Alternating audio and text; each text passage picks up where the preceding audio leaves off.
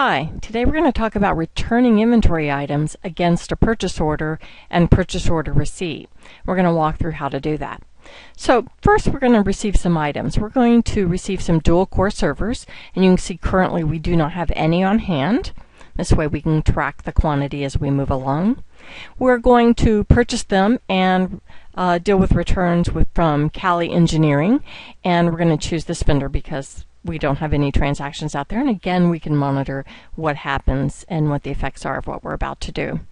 So I have this purchase order set up and it is approved where I'm receiving this particular item 5 cases, and in this particular scenario 5 cases 10, so I'm expecting 50 of these dual core servers, and you can see they're quite expensive, so I really want to pay attention, and we're also going to be tracking serial numbers as we do this.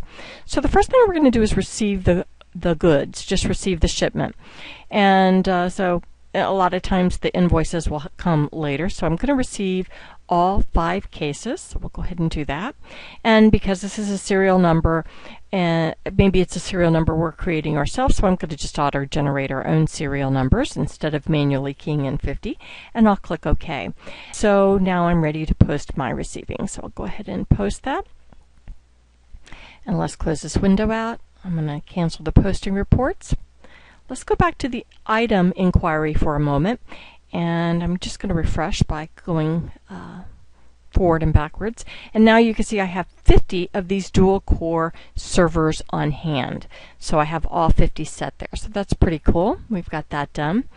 And upon inspection of this dual core server, I realize that one case is damaged, and what I want to do is return that case.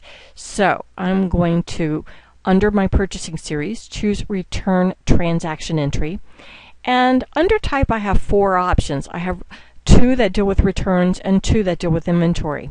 If you're returning against a purchase order and purchase order receipt, you're going to want to choose Return because we are still dealing with an original order. And you have a choice, return or return with credit, meaning that you're receiving a credit memo at the same time. In this case, I have not received the invoice yet, so I'm just going to have them send me an adjusted invoice. So I'm going to return one whole case, and I only want to receive an invoice for 4 cases. So I'll just choose return. And I have an RMA number, and so I'll key in that RMA number here.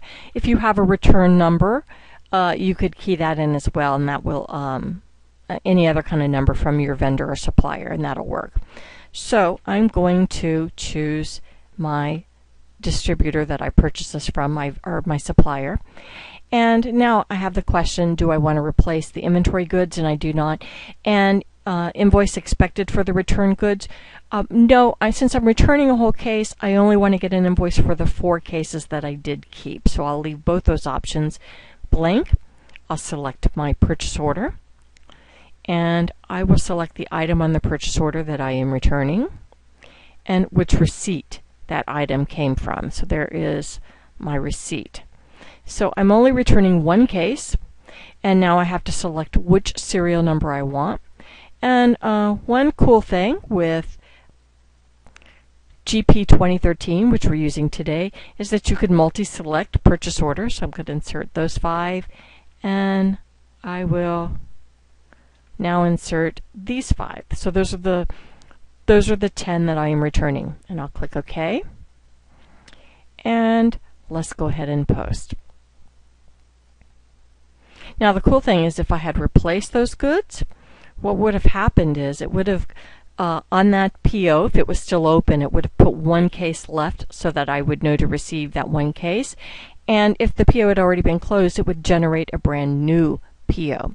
So let's come in and look at our inventory quantity again.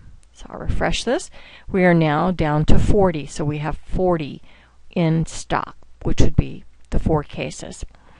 And if I pull up my vendor, you can see I still do not have any transactions for the vendor.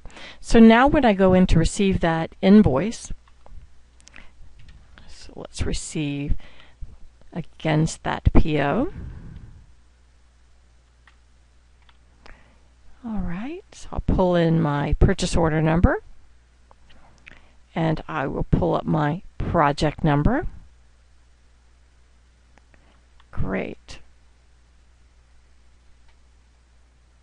And I'm going to match it to this shipment.